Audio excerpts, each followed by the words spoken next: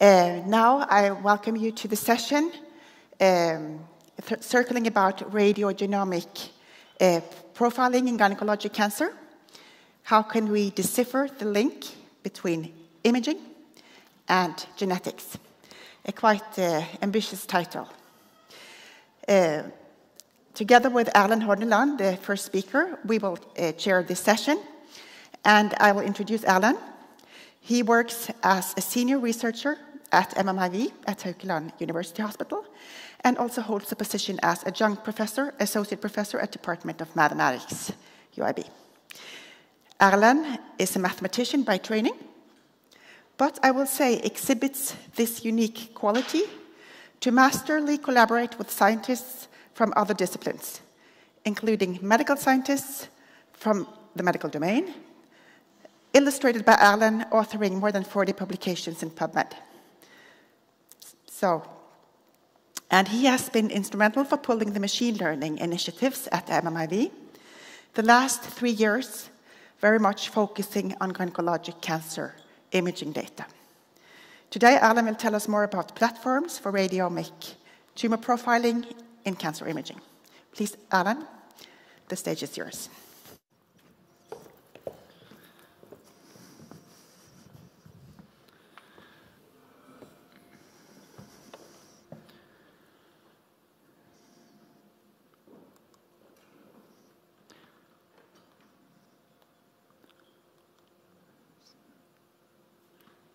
Yeah, thank you very much, Ingrid, for a nice introduction.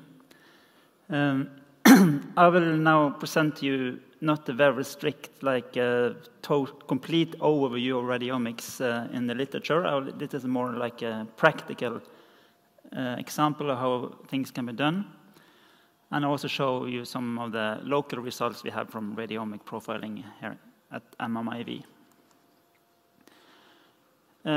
I'll first define the word radiomics, which there's no strict definition of radiomics, but I think this definition fits quite well what we mean about it. Radiomics is the extraction of quantitative features from medical images using data characterization algorithms. So I'll come back to more to the details about it. So this shows the workflow in its simplest form. You're starting out with image or images and corresponding segmentations, typically of tumors. You typically then extract one parameter for each feature within that ROI, or maybe a sub-ROI. This collects to a large feature vector, which you then, of course, can plot in feature space, but it's typically very high-dimensional, so it's not so useful to do this plotting. And then you would like, at the end, to do some kind of clustering. Could be unsupervised, where you want to split your patients into different groups, or you might want to tailor it to some clinical outcome in regression models, train it. You need to verify a model on unseen data to know if it has some kind of generalization power. And at the end, you hope that you have some clinical relevance that you can use, that can potentially be used in clinical practice. Okay, so we have a large number of features, and there's no strict definition of what is a texture feature or image feature that can be used in radiomics. You can define your own features, of course. But there has been a very much increase in focus on standardization of these features because of reproducibility of science. So most people use the first-order statistics like mean, standard deviation, entropy, kurtosis, etc. And most people also use those parameters that are connected to volume, surface area, how well it fits to a ball, compactness, diameter, etc. Many people use Gabo filters, and I make these dots because there's practically endless number of features they can use. Those 4 lines here with the GLCM, GLRLM, GLZSM, NGTDM, and GLDM, I would just call them now matrix-based features. They're also commonly used, and they have in common that they investigate the relation between voxels in space. How do voxels repeat? How do neighboring voxels repeat over in space in x, y, and z direction? And then, of course, some people, they do filtering or transform the images using Laplacian wavelet, etc., nonlinear transformation functions, before applying all these methods. And the result is that you have no limit on the number of features, practically. But it's not necessarily better to have more features. So for those of you that are not so familiar with these image texture features, I just want to make a very practical example of GLCM, which is the most common one of these matrix-based features. So if you're starting out with a matrix here, this could be an image, MR image, a very small image. And these numbers, that's the numbers that come from the MR machine. And this P matrix, that's the GLCM matrix, which counts the number of occurrences of neighboring values.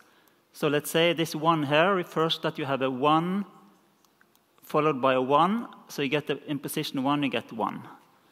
And these two, you have a 1 followed by a 2, happens twice. And position 1, 2, happens 3 times. You put a number 3.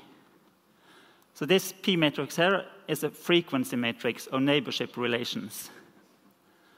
And from this kind of matrix, you typically compute parameters like contrast, reflecting the intensity contrast between pixels and the neighbors, the correlation of a pixel to its neighbor, the sum of squared elements, and homogeneity, closeness to diagonal. There are also many more of these variables.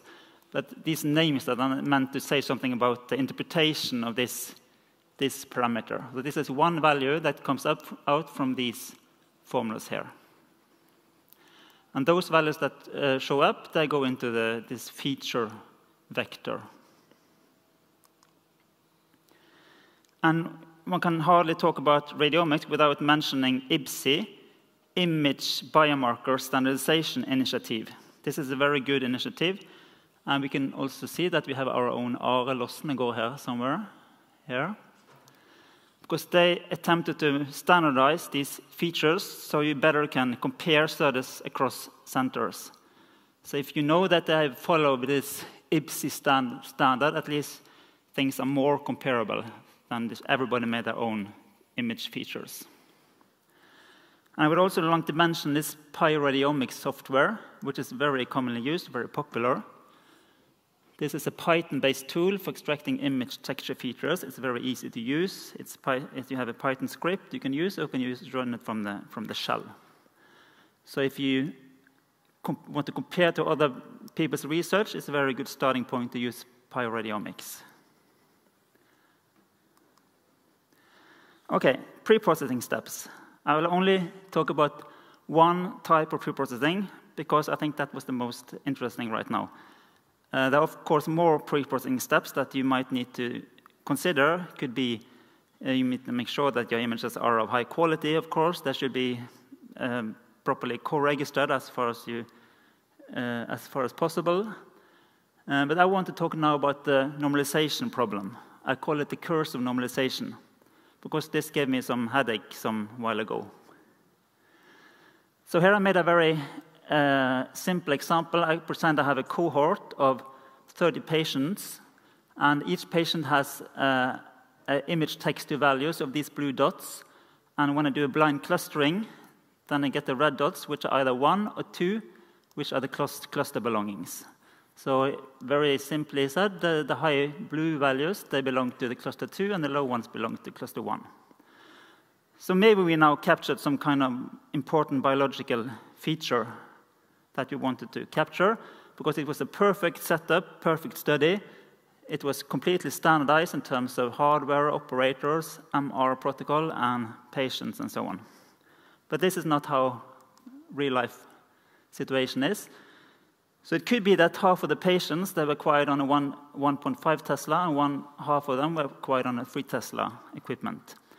And from the physics, we know that there's an increase in signal when you go to 3 Tesla, at least on a TD, T1 weighted. I don't remember it was square root of 2 or double or something like that. But definitely we get higher signal in one quart than the other, which is not biological. This is pure hardware.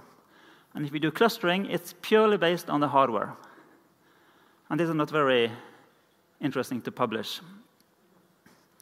So how to deal with this? So definitely, by failing to properly normalize your data, you may cluster the patients based on inappropriate conditions like hardware and site, operators, etc., and thus hiding the important biological phenotypes of interest.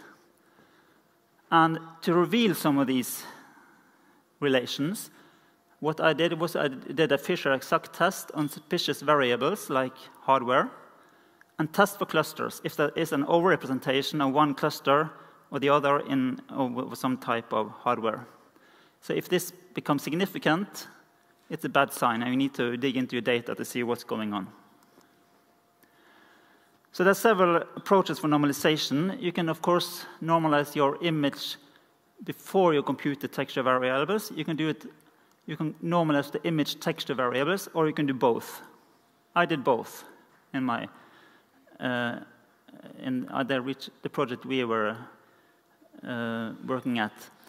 And the most common normalization approaches is typically a min-max normalization, which is very sensitive to outliers, of course.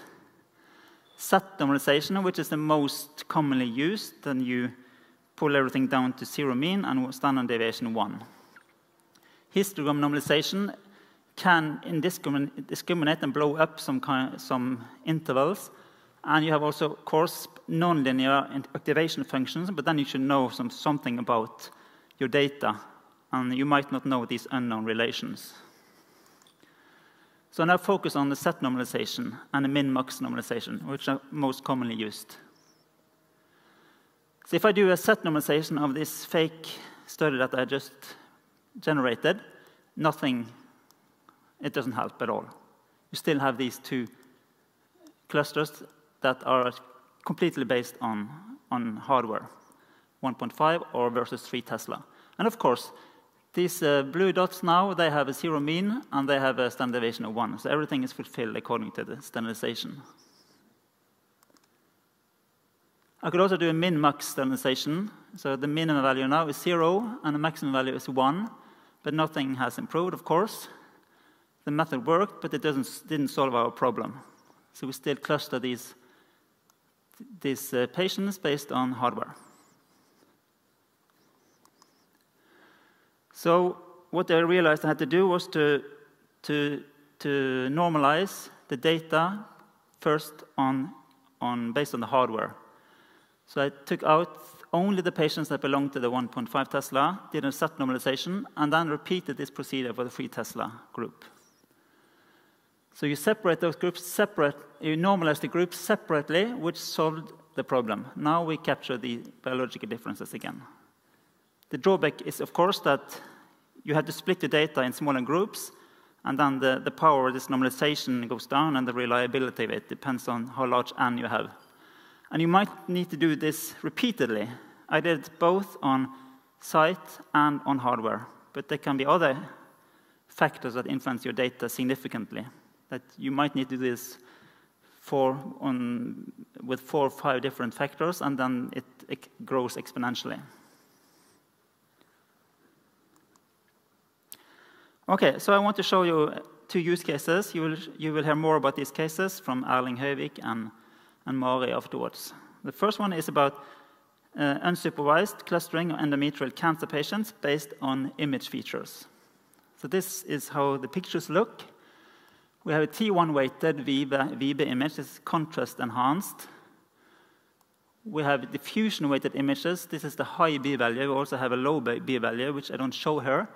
But the low and the high B value together, they are used for model building of the ADC, the diffusion coefficient. And the arrow, they point to the tumor. And this is a segmentation, it's a manual segmentation done by Kari and/or Julia. So this paper here was actually published, came online on Monday in communications biology. It's a joint collaboration with Erling Høyvik, Camilla Krakstad, myself, and Ingfrid. So it's truly interdisciplinary. Okay, so this feature is taken from the paper. I hope that Erling will go more deeper into it. I will just present it briefly. On the left side, it's the radiomic side. We had the pictures. We extracted the features based on the manual segmentation by Kari and Julia. Extracted features. There were 53 features times 3 because we have 3 channels. And we did unsupervised clustering only based on the image features. So there's no clinical information in this clustering. It's only based on images. And then from these clusters, we did survival analysis. And then we repeated this process, extracted features from the images, but this time based on automatic segmentation from machine learning. So we were thinking of having, in future, we could have like an automatic approach for segmentation, an automatic approach for image texture extraction.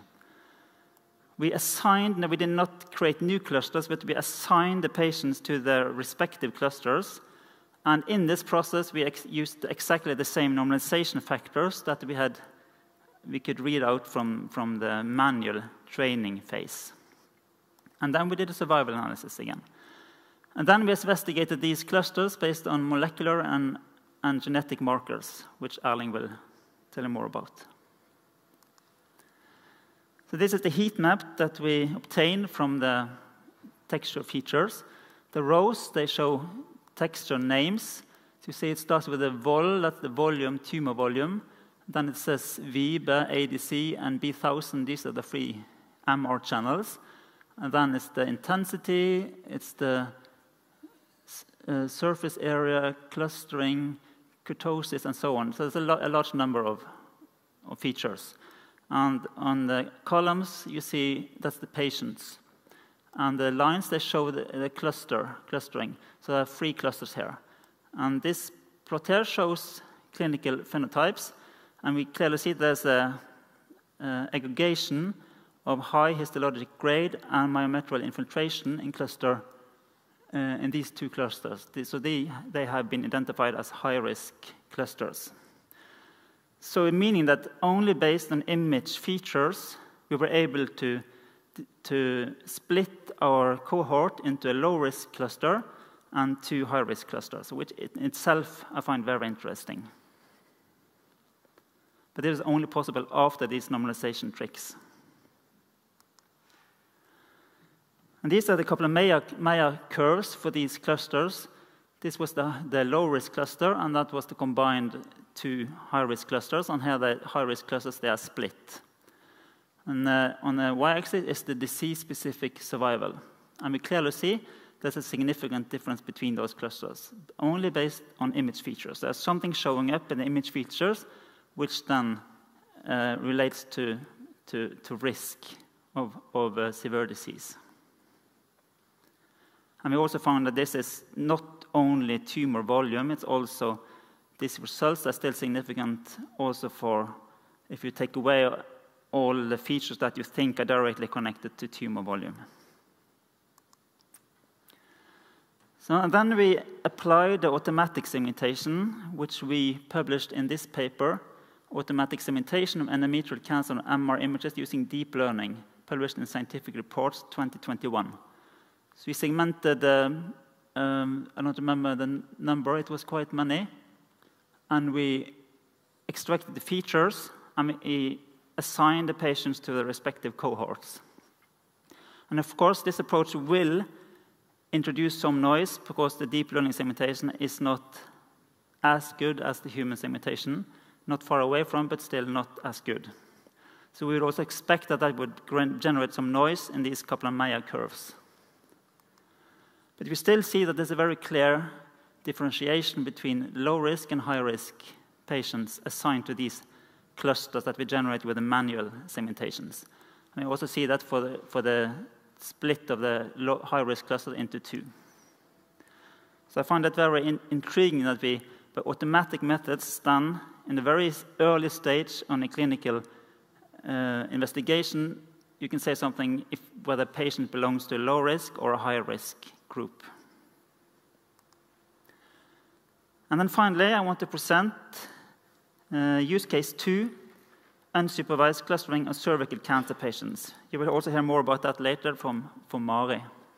So this is work in progress. There's still no paper out about it.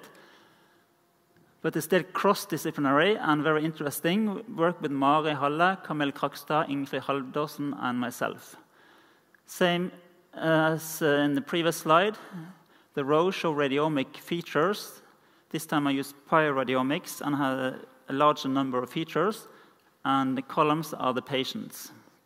And after doing K-midwidth clustering with PAM, we clearly see that it differentiates between different groups of patients. You see that by these bands here that show up. So, of course, you will always find some clusters. That itself is not so fascinating, because as long as you have variance in your data, you will find some clusters.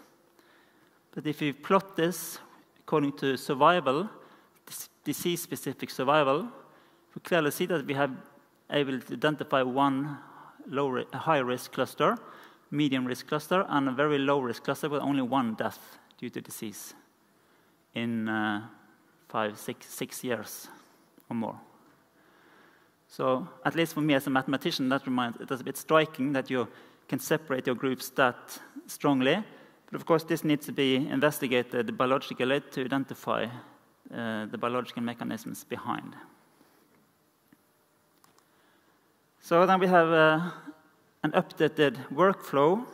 The standard workflow would be that you have an incoming patient, you do MR imaging, radiologist reading, which contributes to the clinical decision-making, and also biopsy and pathologist reading. But the new possible elements that you can attach to this workflow is the automatic/manual segmentation, extract features, and you can get also a machine evaluation of the risk group of your patient. So we have I think that radiomics represents a new and very promising tool for diagnostics and prognostication in cancer imaging, and definitely the data, which may be the biggest challenge, because your data needs to be normalized properly, and this can be challenging across centers with so much variability between MR sequences and sites. But still, we found that endometrial cancer patients clustered very well into low and high risk groups, only based on image texture variables. And this was confirmed also for the deep learning segmentations, which open up possibilities for clinical use, of course, later. It's also interesting to see a similar pattern for cervical cancer patients. And I think that shows us that radiomics has at least a potential use in early diagnosis and for choice of treatment. Thank you.